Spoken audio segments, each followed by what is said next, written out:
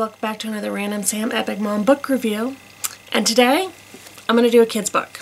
Now this is Imogene's Antlers by David Small. Get you guys.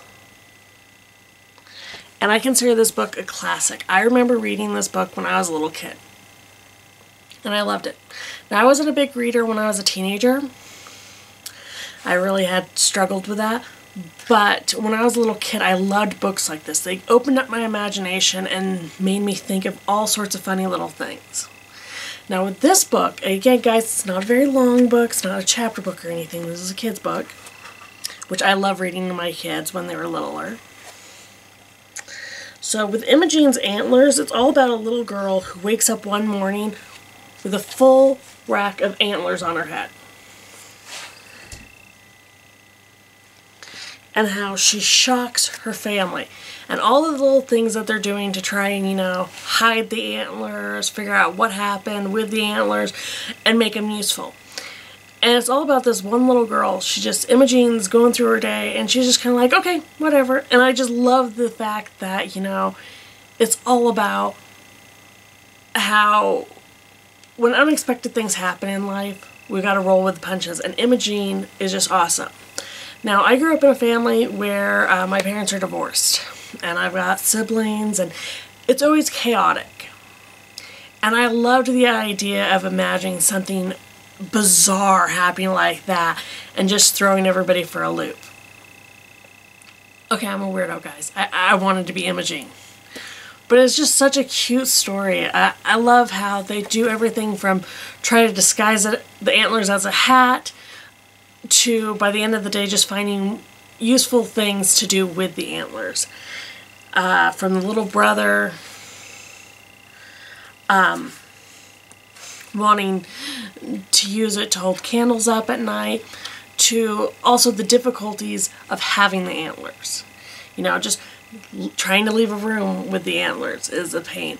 Trying to get dressed with the antlers is a pain. It's just so funny. And I love the fact that there are books like this out there that really get kids to open up their imaginations.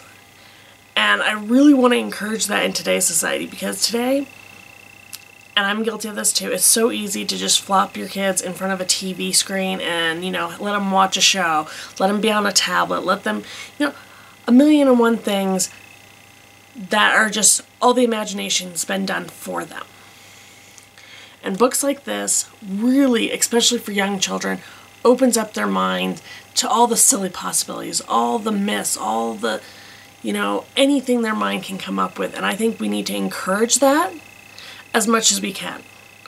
So if you guys do get a chance, if you have little ones, anybody under the age of 6 or something, heck, even, I read this to the 8-year-olds. But if you get a chance, please check out books like Imogene's Antlers by David Small. It is wonderful. It is great. And again, it's little snippets like this that help get kids thinking, get them reading.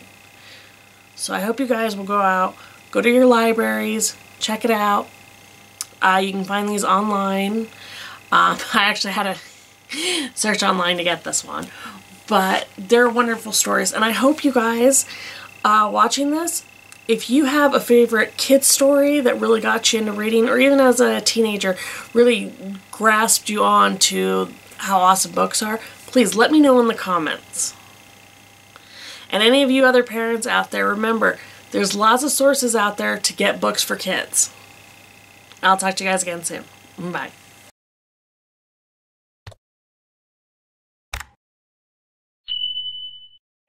I hope you enjoyed that.